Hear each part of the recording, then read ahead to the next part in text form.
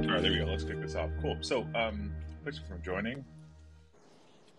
29th community call. We're going to dive into a few little things. So I think, Roland, I think maybe we can bring you up, and Dean. Let's maybe touch on some engineering product stuff. And before we jump into that, I will mention the space earlier today was very cool. It was for the 3 pool on Osmosis, and so the participants were Osmosis, MakerDao, Agoric, me talking about IST, because everyone else was asleep, I think, and CMDX with their CMST product. So a stable swap of core stable tokens for the Cosmos ecosystem. So it was a good discussion. It's well worth checking out. With that, I will now turn it over to Roland because everyone's pretty much heads down getting this release out. So tell us about the release, Roland. Yeah. As Dean says, we're really heads down in sort of coming up to the last stages of getting towards functional testing for the release, and so that really is going to define February. Is the Vaults release coming gradually into testnet, going through functional testing for not only the front ends, but also obviously the contracts, and then testing the Oracle network. And I see Simply Staking is here on the call. They've done a bunch of great work leading that. And then also starting to test the liquidation auctions. So, all of that is pretty inter-protocol focused, but as we've discussed in previous community calls, it's really driven a whole lot of Agoric specific work around, driving new features into governance, driving new features into the smart wallet, driving new performance testing and things that are going to be necessary for liquidations that weren't necessarily for the PSM. And so really, as Dean said, we're heads down. That's the story of February. And so we're really excited to have that work start, which should be kicking off next week. Yep. And, the core thing, obviously on the Agoric side, is it's the upgrade that gets us to the point to be able to incrementally upgrade individual contracts, and that sort of thing. And so it's exciting, not just for enabling vaults and the next round of inter-protocol support, but also enabling the mainnet 2 applications going forward. So I'm really excited about it. It's just so nice to see this technology come together. With that, one of the key things is, of course, all the security elements of that. Jesse. Sure. So as mentioned on the roadmap, our security engineering team has been doing some threat modeling work of the Vaults implementation. That really helps us enumerate risk and identify places where potential bad things can happen that we're able to prevent through design, remediation, mitigation. So that's been particularly fun this go round. We are still iterating on our automated security testing of XS. Many of you have heard me mention moddable and fuzzing, and I think we're right around the first birthday of going after that code with Fazili and all kinds of other tools. There's been quite a bit of work looking at various sanitizers and things that can help us get deeper into that code. But we've had a really, really fruitful mission over the past year since we purchased our first couple of devices to dedicate to fuzzing that code. And it's been really cool to see that come together. Most of February, as our team on the engineering side and product side are continuing to work on vaults, there's preparation for all of the fun security assessments and reviews coming up. We're still evaluating some ways that we may be able to engage independent researchers, but I think I've at least met my legal requirement of mentioning anything about security audits on every community call that we have. On the community front, we have a lot of updates for validators. Many of you, if you're paying attention in the Discord channels for EmeryNet and for MainNet, you've probably seen us mention a PismoC upgrade. PismoC is a small point release with bug fixes, security enhancements, all that good stuff. And we've been working on it for a while, but we did hit pause during Lunar New Year.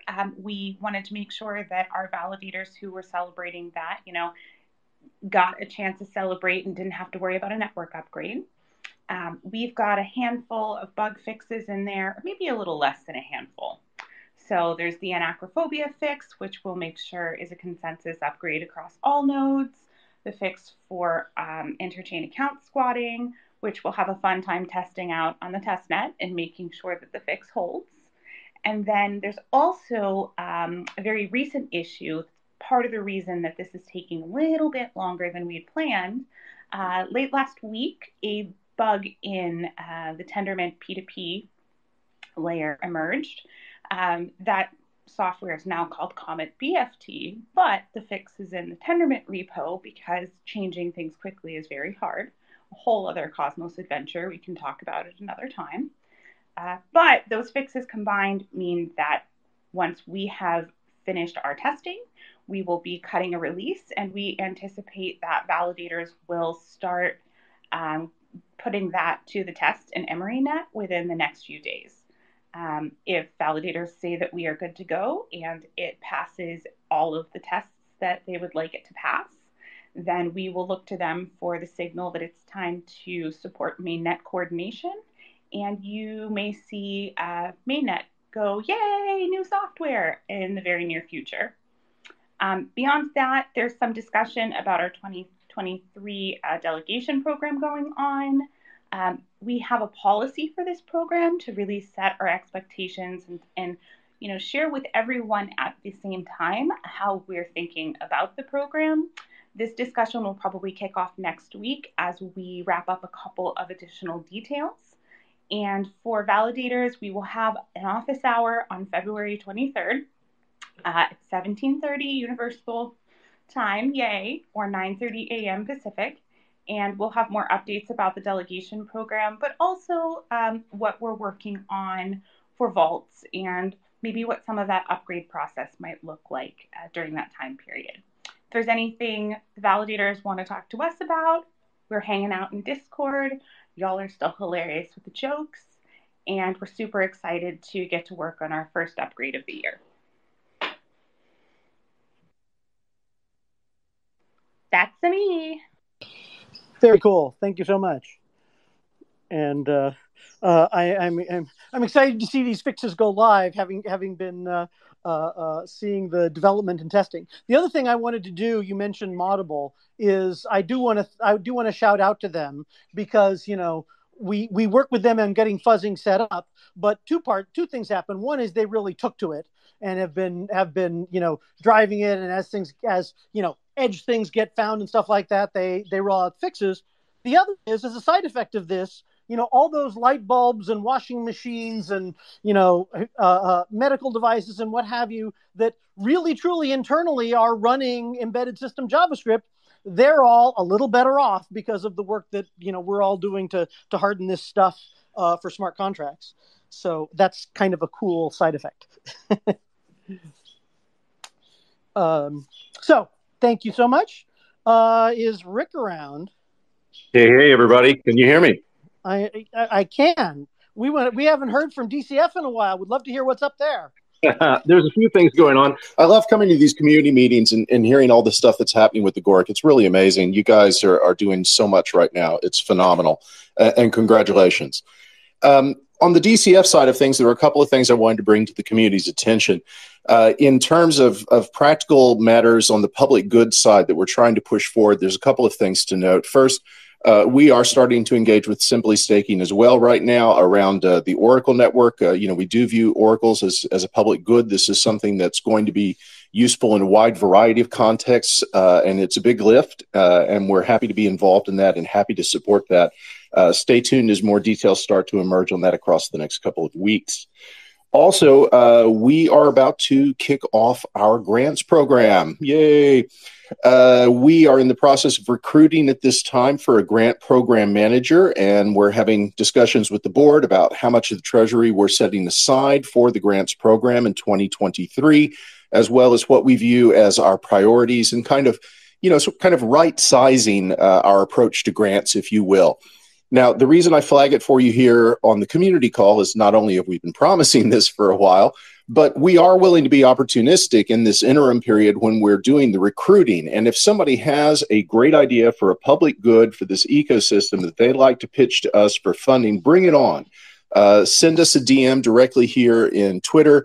Reach out to me. We'll have a conversation. And if it makes sense, we will get you in the pipeline now and start fast tracking that. So for all intents and purposes, this is the informal launch of the DCF grants program. So you guys are the first to know. In terms of slightly less exciting news for the community, but just to keep you up with what's going on with DCF, as you've heard me say many times, trying to get things together for a foundation company in the Caymans in light of this shifting regulatory environment is actually a bit of a task. Things are actually coming together really well right now. One of the big accomplishments for us this last week is we filled our board. The fifth board member, Julian Morris, accepted our offer and has joined us. Julian gives us a director based in the Caymans. He also gives us another director with a solid grounding in economic theory and a good understanding of the regulatory environment, which is super important for us. So welcome, Julian, if perchance you get a chance to hear this recording at some point in time. We are also approaching the anniversary of our initial round of delegation, and that means we're going to be taking a look at all of the validators that we have delegated to, seeing how they're doing with their pledges, heads up people, and also determining whether we want to shift things around a little bit, et cetera. So really just sort of a check-in to see how that's doing. Is it achieving the goals that we set out to achieve, and do we need to make adjustments? And then the last item, and then I'll pass it back over to you guys. While I'm not personally attending Interop or ETH Denver, Interprotocol team's there, and two of our board members are going to be there, at least two of them, perhaps three. So there will be a DCF presence, just unfortunately not me this year. We'll also be co-sponsoring one of the side events at Interop called Cosmos Peak. So hopefully you get a chance to show up for that and meet some of the broader team. Looking at my notes, that's all I've got for you guys today. So I'm going to hand it back to you. Thank you very much for inviting us. Thank you so much. That's great to hear, and I'm really excited to see what DCF does for grants. You know, that's always exciting. So am I. Things suddenly appear that other people envision, and and they just come out of the community. That is just one of the most exciting things to me ever. So. And then now we have Vanessa on partner programs and the Hi, future. Everyone. Yeah. What was that, Dean? I said, and the future. And the future. With jazz hands. The future. The future, Jazz Hands, Mainnet, and so many delightful partners. We've really enjoyed working with a number of the Mainnet partners and stay in touch with, the coming months and them going live. And so, we'll have more on that in future community calls. But today, I'm excited to share that one of our partners and community members who's contributed open source smart contracts for the lending protocol and other DeFi contracts that are available, they're launching a Agoric Bootcamp so that you, listeners here who are developers and have experience, who may or may not have Web3 background, have some familiarity with JavaScript, can join this Chainboard Academy. You can expect to become an Agoric native with the ability to build and deploy dApps on Agoric at the end of this course. It's a 10-week bootcamp. Each student is assigned to a mentor. There's weekly online lectures and home assignments, and then a project towards the end. You can join Discord and see where Chainboard is going to be making announcements, just letting people know when to sign up. It's going to be kicking off in early March 2023. They also have a site where you can see more information. It's agoric-bootcamp.super.site. And you can see the prerequisites, such including 1 to 2 years of programming experience with Node.js, good understanding of web development and CS fundamentals, and some understanding of blockchain fundamentals. So there's a lot of good opportunities. We've seen a preview of the lessons. We're really happy with what we're seeing there. So if you have any questions, feel free to reach out. They'll also be on Discord making announcements, so you can get more information there. That is really awesome. I'm really excited about that. Yeah. Me too.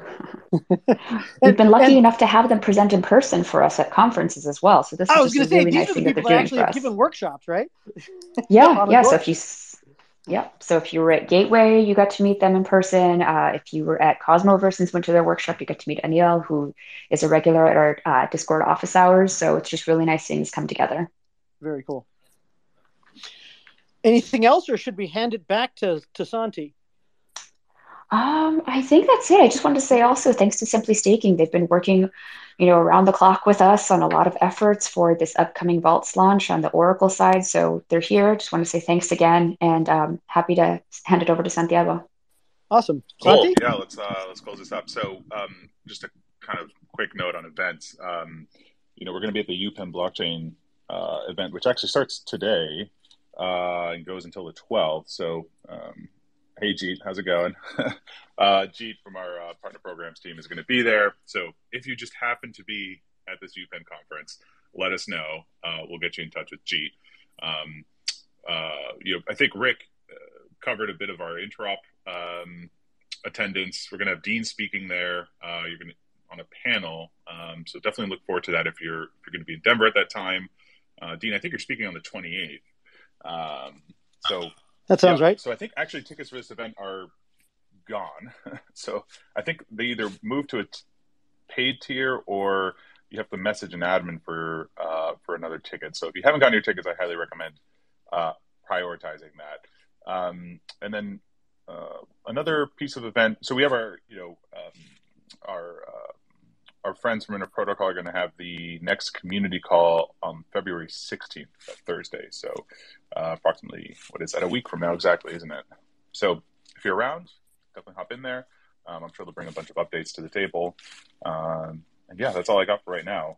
Thank you, everybody, for joining. Is there anything else people want to share before we kind of close this off? I think I may also be at a panel at ETH Denver, so that's following an Interop Summit. That will be about the Clipper chip, because we're seeing a lot of the same kind of, crappy, crappy regulatory behavior and crappy, making law through blog posts and stuff like that we saw in the Clipper chip era. And, people fought back then and people pushed then and largely succeeded. And so there'll be some discussion of that in a panel at ETH Denver, and I'm sure there'll be a lot of that topic more generally. But keep an eye out for that. So that will also be later this month. Okay, what day is that, Dean? Planned for? I think March 2nd, but I'm not actually sure. We'll post it when it gets firmed up. Yep. Cool. All right, let us know. Fantastic. Well, thank you, all the speakers: Roland, Jesse, Vanessa, Dean, Rick. Much appreciated. And we'll see you folks in a month, and if not earlier, on the Inner Protocol community call next week. So thank you. Good stuff, Santi. Thank you. Bye-bye. Thanks all. See you in Discord. Thank you.